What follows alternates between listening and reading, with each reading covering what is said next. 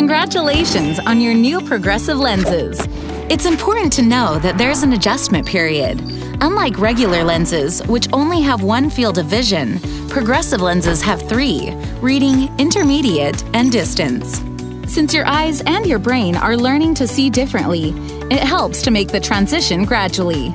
If it's your first time wearing progressive lenses, you might experience some side effects like soft dizziness.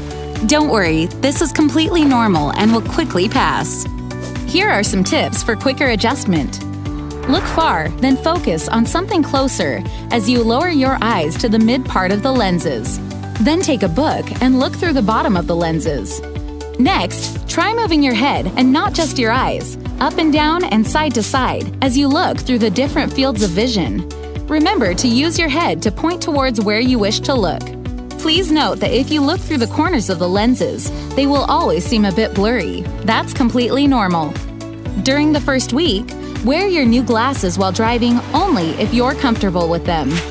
Give yourself up to 30 days to get comfortable. If your progressive lenses still don't feel natural, contact our team for assistance. That's it.